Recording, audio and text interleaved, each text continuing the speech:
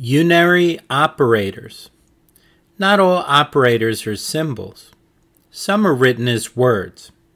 One example is the type of operator, typeof, which produces a string value naming the type of the value you give it.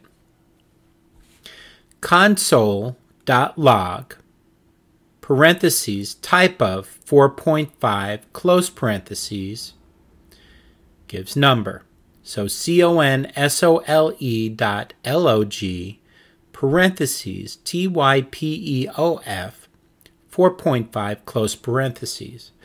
So I guess that's how they figure out whether it's a string or an integer.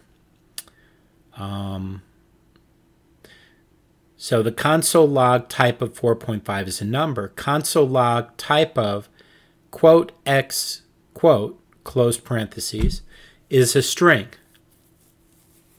We will use console.log in example code to indicate that we want to see the result of evaluating something. More about that in the next chapter. The other operators shown all operated on two values, but type of takes only one. Operators that use two values are called binary operators, while those that take one are called unary operators. The minus operator can be used both as a binary operator and as a unary operator. Console.log, parentheses minus, parentheses 10 minus 2, close parentheses, close parentheses.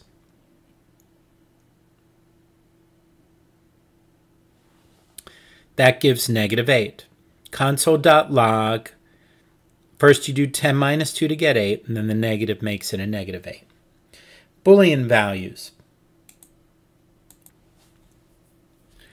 Boolean values. It is often useful to have a value that distinguishes between only two possibilities, like yes and no, or on and off. For this purpose, JavaScript has a Boolean type, which has just two values, true and false, which are written as those words. Comparison. Here is one way to produce Boolean values. Console.log, parentheses, 3 greater than 2, close parentheses, true. Console.log, 3 less than 2, false. The greater than and less than signs are the traditional symbols for is greater than and is less than, respectively. They are binary operators. Applying them results in a Boolean value that indicates whether they hold true in this case. Strings can be compared in the same way. Console log, quote, aardvark, that's aardvark, close quotes, less than Zoroaster, that's quote, Zoroaster, close quotes.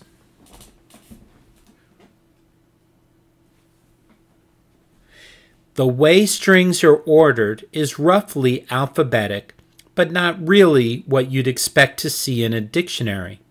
Uppercase letters are always less than lowercase ones.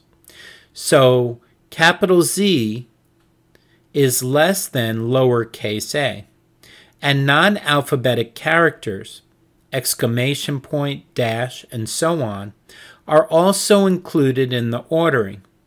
When comparing strings, JavaScript goes over the characters from left to right, comparing the Unicode codes one by one. Other similar operators are greater than or equal to, less than or equal to, equal, That's specifically equal, like exactly equal to, and exclamation point equal, which means not equal to. A lot of this is the same in Python. Console.log, quote itchy, unquote, exclamation point equal, quote scratchy. All right, so it says itchy is not equal to scratchy, and that's true. Console.log apple equals orange. That comes up as false because apple is not the same thing as orange. There is only one value in JavaScript that is not equal to itself, and that is NaN, not a number. Console log not a number equal equal not a number is false. NaN, not a number, is supposed to denote the result of a nonsensical computation, and as such, it isn't equal to the result of any other nonsensical computations. Logical operators. There are also some operations that can be applied to Boolean values themselves. JavaScript supports 3 logical operators, and, or, and not.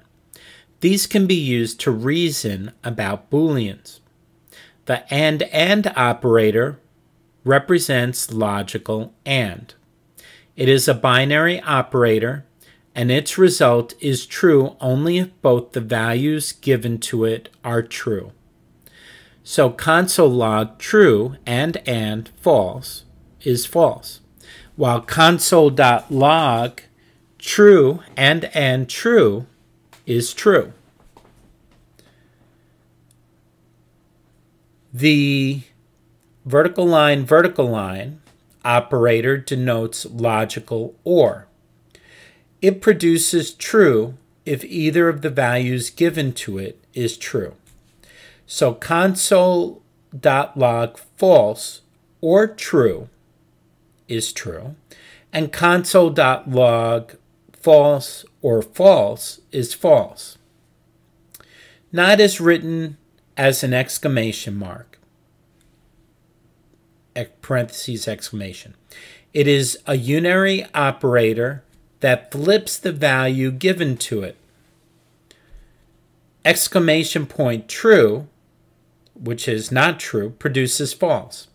And exclamation point false, which is not false, gives true. It gives the opposite, right? When mixing these Boolean operators with arithmetic and other operators, it is not always obvious when parentheses are needed. In practice, you can usually get by with knowing that of the operators we have seen so far, OR has the lowest precedence. Then comes AND, then the comparison operators, greater than, equals, and so on, and then the rest. This order has been chosen such that, in typical expressions like the following one, as few parentheses as possible are necessary.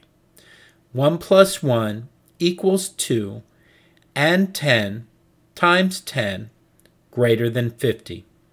The last logical operator I will discuss is not unary, not binary, but ternary, operating on 3 values.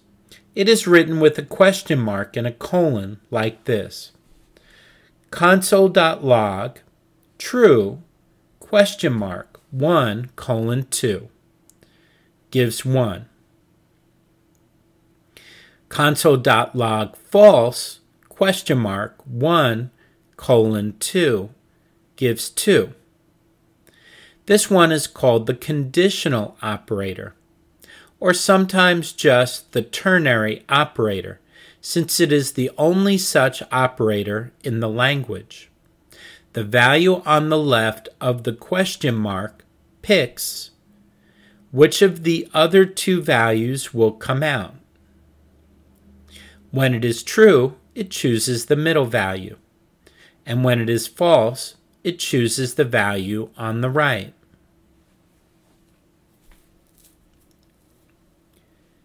Empty values.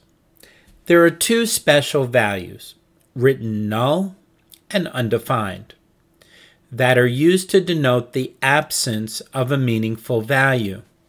They are themselves values, but they carry no information. Many operations in the language that don't produce a meaningful value, you'll see some later, yield undefined simply because they have to yield some value. The difference in meaning between undefined and null is an accident of JavaScript's design, and it doesn't matter most of the time. In cases where you actually have to concern yourself with these values, I recommend treating them as mostly interchangeable. Automatic type conversion. In the introduction, I mentioned that JavaScript goes out of its way to accept almost any program you give it, even programs that do odd things. This is nicely demonstrated by the following expressions. Console.log 8 times null gives 0. Console.log quote 5 unquote minus 1 gives 4. Console.log quote 5 unquote plus 1 gives 5 1. Console.log quote 5 times 2 gives NaN, not a number. And console.log false equals 0 gives true. When an operator is applied to the wrong type of value, JavaScript will quietly convert that value to the type it needs, using a set of rules that often aren't what you want or expect. This is called type coercion. The null in the first expression becomes 0, and the 5 in the second expression becomes 5, from string to number. Yet in the third expression, plus tries string concatenation before numeric addition. So the 1 is converted to string 1 from number to string. When something that doesn't map to a number in an obvious way, such as 5 or undefined, is converted to a number, you get the value NaN, not a number. Further arithmetic operations on NaN, not a number, keep producing NaN, not a number. So if you find yourself getting one of those in an unexpected place, look for accidental type conversions. When comparing values of the same type using equal, the outcome is easy to predict.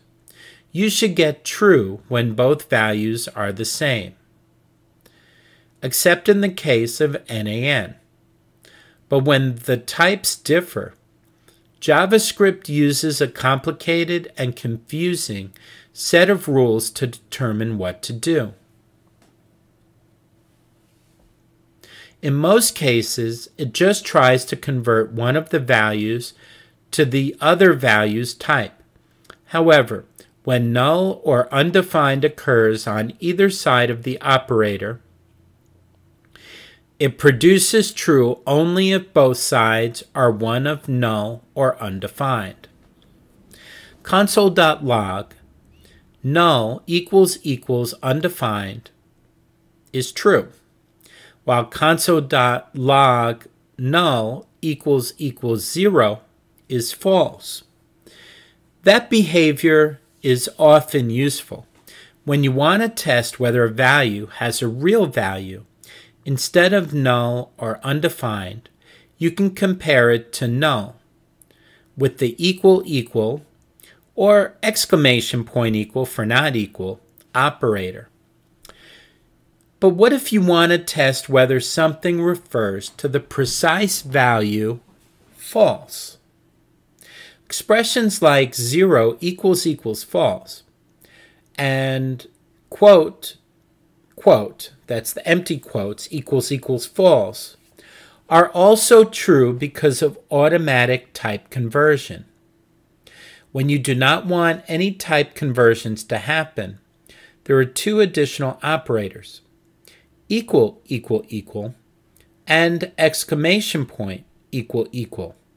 The first tests whether a value is precisely equal to the other, and the second tests whether it is not precisely equal.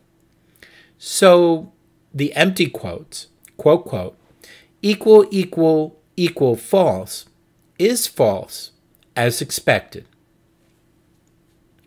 I recommend using the 3-character comparison operators defensively to prevent unexpected type conversions from tripping you up. But when you're certain the types on both sides will be the same, there is no problem with using the shorter operators. Short-circuiting of logical operators.